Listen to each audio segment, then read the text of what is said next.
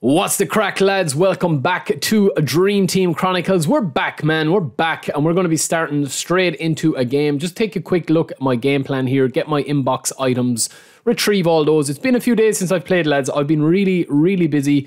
Hopefully we will be streaming, depending on when I upload this video. Hoping to upload it on Wednesday evening and then stream Thursday. We will be playing our subscriber showdown as normal. Had a bit of a mixed bag with this one. I did plan on doing it live, but unfortunately I was not able to live com this one or live record. But we did get some good clips here, and we are going to be doing two more player reviews. I was testing out Mudryk and Kvaradona as well on the right and left flank. We already did Felix. We will be doing a player review on him. Now, I will say, right, for full disclosure, showing you guys this team that I was coming up against. I mean, I have got a completely beast squad compared to this guy's team. My opponent didn't have a great team, but oh man, I haven't played in a few days and it tells. I was so rusty. The movement felt so clunky to me. Responsiveness seems to be better, but I still think that there's such issues, man, with the passing.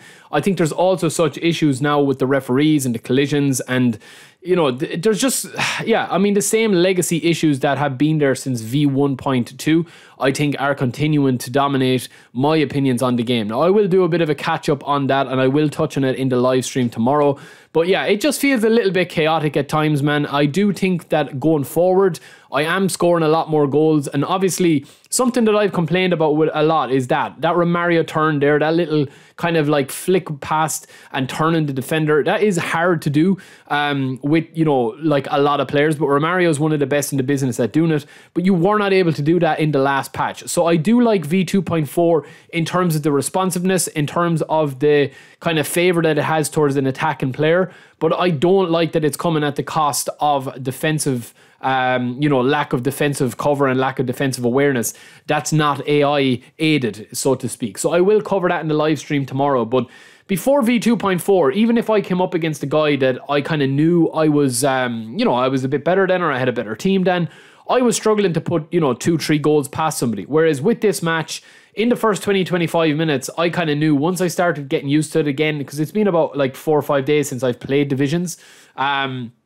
I just, you know, I was just kind of like free flowing with the ball, and the goals were just going to keep coming and coming and coming. And I had a very big win in this game. You'll see some of the goals I got were fairly decent. Some of the goals I got were fairly kind of clunky, but they all count. And there was a lot of nice free flowing moves. That would have been a beautiful goal there. And that's kind of more reminds me of V1.0 going forward. I think that that's how I would describe this game, is defensively, this game, it needs a lot of work, but going forward, I think that there is a very nice flow to this game now, that if you play a certain way, which for me is out wide, you'll see on my wings here, it's all about beating the man, getting the space, and you'll see that even though his defenders are going to get back, I am just getting so many chances, so many areas that I can dominate in, especially from cutting in. Now, I am going to be doing a very important video, wingers versus left and right midfielders, and why you should pick one or the other depending on your playstyle, but you will get a look at that in my reviews and training guides for Mudryk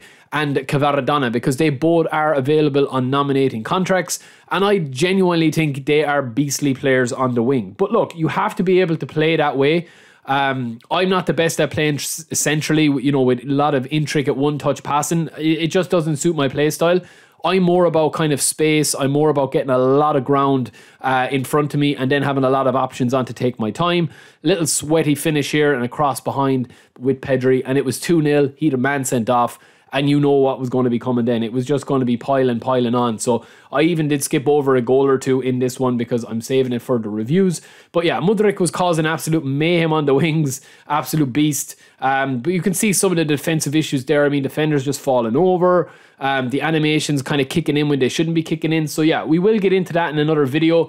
But I am kind of skipping on a few goals because I did give this guy a bit of a battering. But to be honest, lads, I mean, his team just, you know, compared to my team strength, nothing really got to do with even me as a player or him as a player. But, you know, this guy was just very unfortunate to come up against a squad like mine. It's happened to me before when I've come up against full epic squads, and you just get blown away early doors, you know. So it is what it is. That's just all part of the journey with divisions and with eFootball League. But we do get the win there, and we do continue on. We did get promotion there as well. As I said, I just cut out a lot of that game there with Division 6-5, I think it is. But in this game, this was similar. This was a similar pattern to it. It's all about wing play. I think people have just become so used to defending central areas that when they come up against somebody such as myself, or such as somebody that plays very dominantly or like wing centric and plays very like out wide and just tries to exploit space that way rather than through the middle, that's terrible defending there from Maldini, just completely switched off. And on another day, lads, I'm going to concede a goal there and it's going to be infuriating because I can do nothing. I'm struggling, fighting with the controller and the response to get back with Maldini. And it just doesn't happen. And then we get a break. Gakpo, I don't know what he's doing, man, there with the touches. Absolutely shocking. Trade back into Zico, who's you can see there. Zico's stamina, lads. We are going to do a video on that as well. You can see all the stamina of the players here with 36, 37 minutes gone is shocking. So we will touch on that as well in another video. There's a lot of videos to get through because V2.4 has changed a lot of stuff. So chances are if you are watching old videos, you know, I'm going to have to update a lot of those for V2.4. But we were peppering this guy. We did have the measure of him. And then on the 40th minute, it took a little bit of magic. Cut back, good clearance, drops, he tries to clear it, block with Pedri, and then it's into the back corner of the net. Top corner, beautiful, back of the net, smash, and Pedri is the main man for me. That's his new player of the week card. It's very, very decent, but all the cards interlink kind of fairly well. So you don't need to worry too much, you know, about Pedri. Whatever card you have of Pedri will do the job. And as I said, lads, I have skipped over a couple of these goals because I am going to be featuring in my player reviews to just kind of analyze the goals a little bit. So you'll be seeing double dips there if I was to include them, just to keep the videos nice and sharp. Mudryk again causing mayhem on the wing. Absolute beautiful feet. Gets back in, fighting spirit, comes back even though he doesn't have it, gets the ball back in, cheeky little ball across, and it's in the back of the net for 3-0. And that is it. So, as I said, lads, we do get the quit there, and you can see that we do start off Division 5 with a fairly decent result. Obviously, we're making our way through the match pass. I've only played 9 games since the match pass. I've been super busy.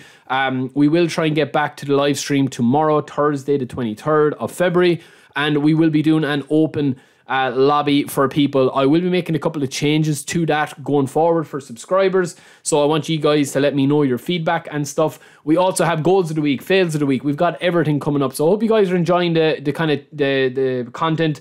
I mean, look, the game, I'm trying to make as much varied content as possible, you know, like proper matchups, subscriber showdown, fails of the week, goals of the week, player reviews, training guides, because they're the questions that I'm getting asked. But let me know your thoughts on V2.4, lads. Let me know your thoughts on where the game is at the moment. I would say at the moment it's 70% in favour, 70-30 split in favour of attack-based, offensive-based players. So that's just my opinion, but we'll get into it a little bit more with the live stream tomorrow, hopefully. But yeah, that is it for me, lads. Hope you enjoyed a couple of clips there. We will be back with a Mudryk and Kvaratskhelia